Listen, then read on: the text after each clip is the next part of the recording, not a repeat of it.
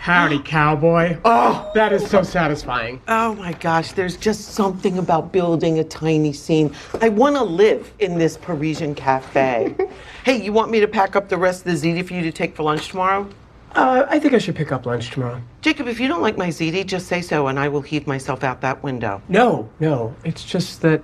Did you see what happened today with Mr. Johnson when he cried?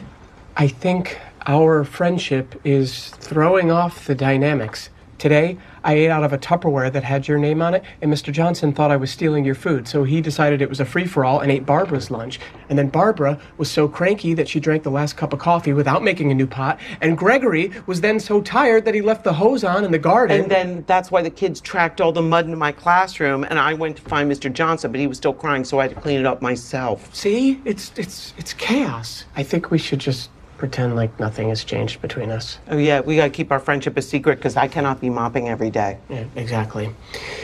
It's a sacrifice for the greater good. It also protects what we have. And now what we have, book nook number 2, or could be my panty liners, but hey, let's find out together. And it is La Notre Dame de Paris. Merci, Amazon Prime.